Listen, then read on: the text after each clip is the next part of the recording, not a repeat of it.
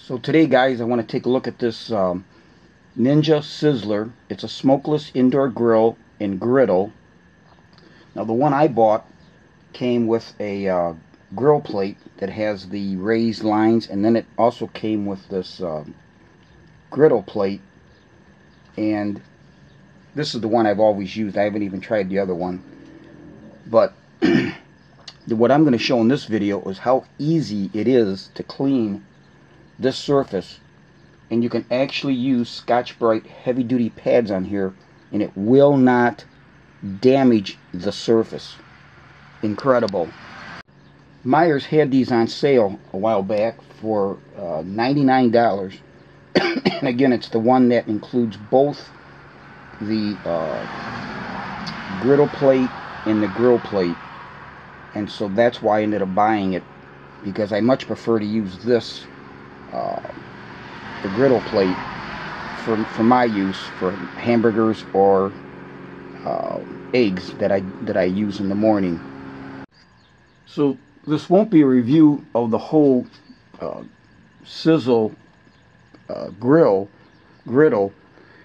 I'm just going to show you how easy it is to clean and how the surface is impervious to these Scotch Brite heavy duty pads. But I have used this for probably close to 2 months, and I've been very, very happy with this Ninja product.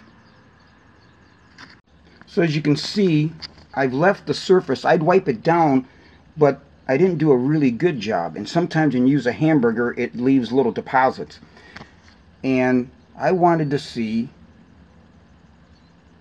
previous to this, because I'm doing this again, is, well, how would you clean this thing up? So I just tried these Scotch Brite pads. Just said the heck with it, I'm going to try it and see how it works. And it worked great. So the first thing I did was get some of this Dawn.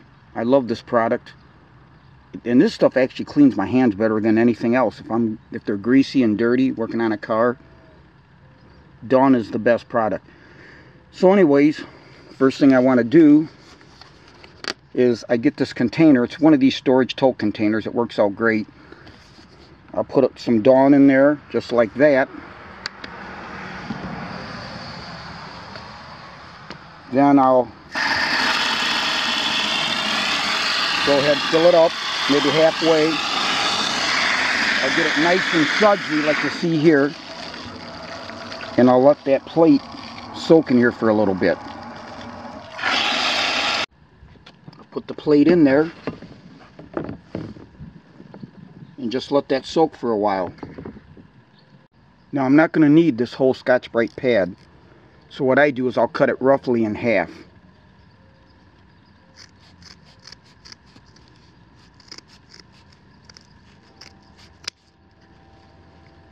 And I'll use just this much of it.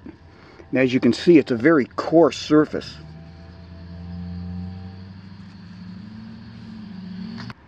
And I think you can get these at, like, I forget if I get these at Home Depot or Lowe's, and they come in this 8-pack.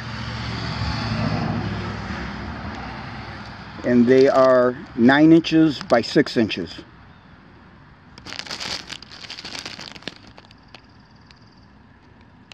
Good product. I like it. I use it for a multitude of things. So this has been soaking for a while. And so what I'm going to do is, you want to make sure the surface is wet. You keep it wet. So now I'm going to take my Scotch Brite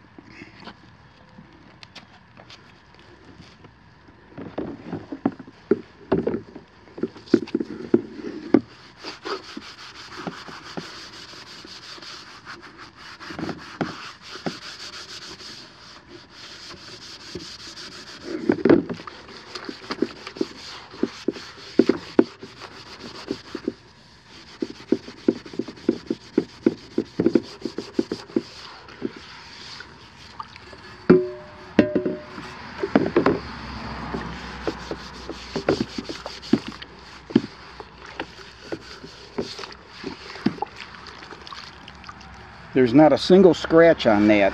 Probably hard to see. but it does not scratch the surface.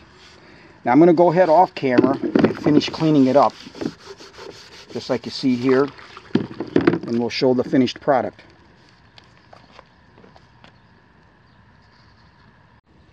And so here we have the finished product. Now I will say what I've normally done, and I didn't do it for this video just because time constraints and stuff, and I wanted to shoot this outside so you could see it easy. What I normally do is get this thing hot. I'll just put it on and get it hot. Then I'll take these tongs, lift it with these tongs, and then as this thing is hot, I'll put it in the water like you see there, and then just let it soak. Now I'm using cold water for this. I also would use hot water, but I would let it soak just like you see here when it's hot, and it is easier to come off. This took a little bit more work, but I was doing this outside, and so, but anyways, as you can see, this Scotch Brite does not harm this surface. Truly is amazing.